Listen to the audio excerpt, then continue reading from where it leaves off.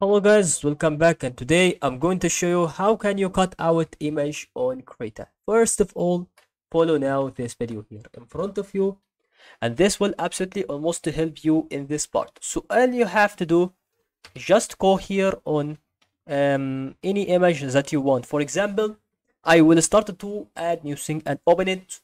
So when you open an image here click on open, and this, as you can see, this will be revealed for you. Start to go and open any kind of image like this, and then now we have this part here. So almost to have here this part. So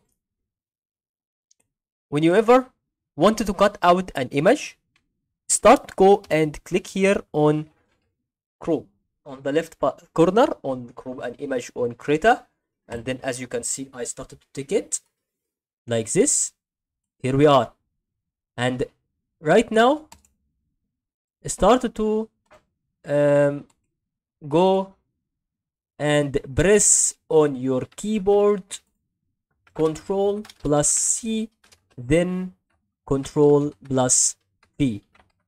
Okay, so when you ever do the steps, this will be absolutely now. So I press here Control V, Control C, sorry, Control C, and then I go to any okay, let's see now.